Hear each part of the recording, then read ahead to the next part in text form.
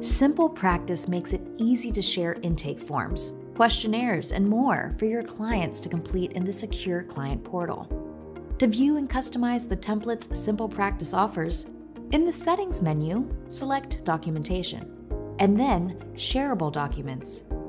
If you'd like to use them for your practice, it's important to note that in some cases, these documents have placeholder text where you will need to add information specific to your practice before sending them to a client.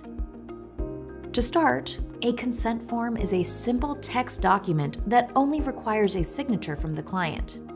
For example, a consent for telehealth consultation. From the client's perspective, they will scroll to the bottom and type their name to signify that they agree to the terms above. Then they can click Submit to continue. Once the document is completed, you'll see a line at the bottom with the client's name and the date and time they signed the document. On the right side, click Edit. You'll see the placeholder text in brackets, such as Insert Practice Name. The text in this window is editable, so you can delete the placeholders and type in your practice details. There may be other placeholders further down the document. Do this for each form template that you want to use.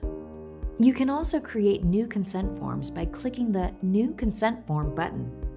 This creates a blank text document where you can type your own content or copy language from a document outside of SimplePractice and paste it in to recreate it as a signable electronic consent form. Next, you can select Defaults. They will automatically be selected to be included in your intake packet. Below the consent forms in the Uploaded Files section, you can upload any PDFs that you'd like to share with your clients before your session. These can be anything from a worksheet you'd like them to print and bring into the next appointment, or materials they can keep for their reference.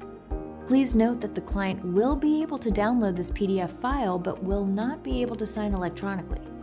If you have a PDF consent form, we highly recommend transcribing that into a new consent form to simplify sharing and collecting a signature from your clients.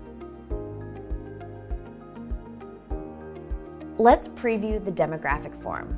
It saves you time by asking your client to fill out their own contact details, opt into email and text reminders, add an address, demographic details, and an emergency contact. The information from this form saves automatically in the client's profile when they click Submit. You can also choose to enable optional fields like their preferred name, gender identity, and even insurance information. For a more detailed look at the demographics form, please click the link.